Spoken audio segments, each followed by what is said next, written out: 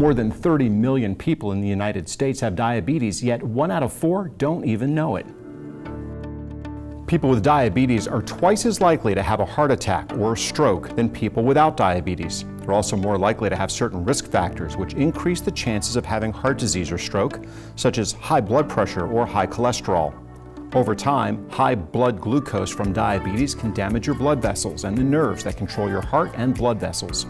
Dr. Nitza Alvarez, cardiologist with Tri-County Heart Institute, explains how diabetes can put a strain on your cardiovascular system.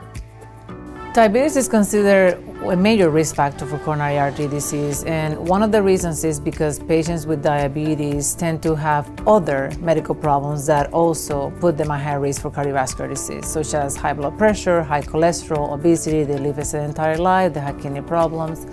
So it is believed that all the combinations of those conditions together with the diabetes increases your risk of cardiovascular problems.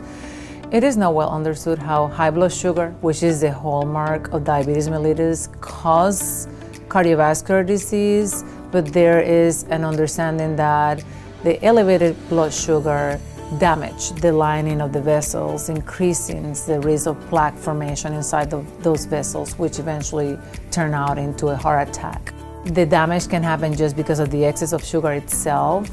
If you think about it, a lot of sugar in your body, the cells that are circulating in your body will get sticky. So now they make your blood be more prone to clot.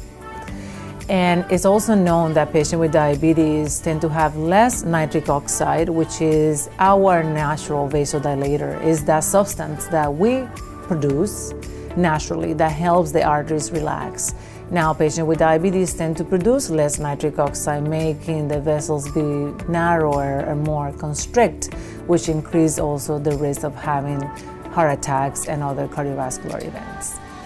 The good news is the steps you take to manage your diabetes may also help lower your risk of heart disease and stroke.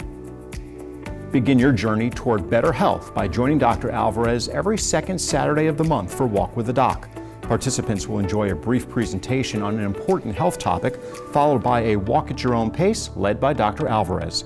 You'll find information on Walk with the Doc and the Tri-County Heart Institute when you click the Heart of Diabetes StoryLink icon online at yourhometownhealth.com.